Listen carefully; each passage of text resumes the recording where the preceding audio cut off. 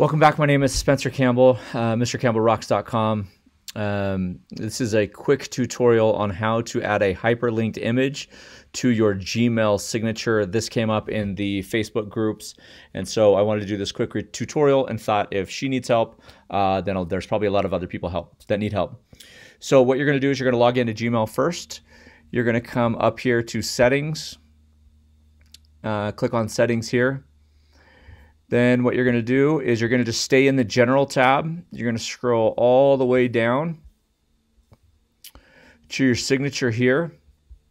And you'll see I already have the image here, so I'm just going to delete this so we can start all over. So your signature should have whatever you want in there already, and you can either put the image at the top or on the side or whatever. But so what we're going to do is we're going to find an image that we want. So I work at Elk Ridge Middle School in South Jordan, Utah. We come online and we look here. And I actually found this PNG right here that has the background, that's got the white and gray. So that means it'll just look good right on white. So there won't be any white background or anything like that. So what I'm going to do is I'm going to hit Control P on a Mac or Command or right click on a Mac. And what we want to find is we want to find the link address to that image. And so what we're going to do is we're going to copy that link address. We're going to come back over here to Gmail, and you're going to see this WYSIWYG bar here. This is basically a what you see, what you get bar. And right here where it says Insert Image, we're going to click on that. And we are going to use the option that says Web Address URL. If you have one that you can upload from your drive, you could use that as well, or upload from your computer, or you could find one in My Drive. So when we click on Web Address URL, we're going to copy and paste that, and of course it didn't work because I'm doing this live. So let's go back here.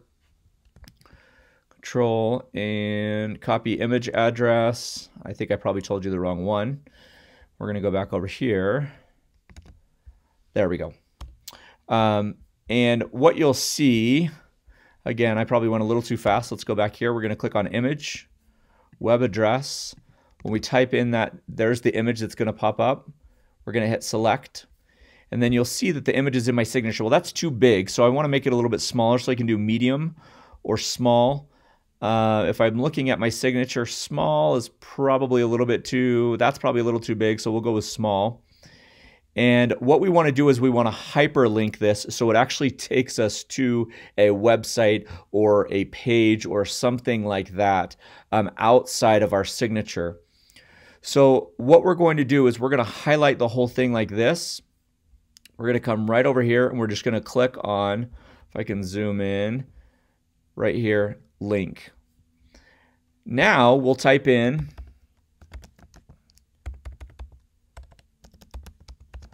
the address that we want it to go to. So we're going to click OK. Right? You can see right now when I hover over it, the link is going to take us here. That's a live link. And we have a small, medium, or large original size. Now what we're going to do to make sure this works is we're going to go down to the very bottom and click Save Changes. I'm going to go compose an email.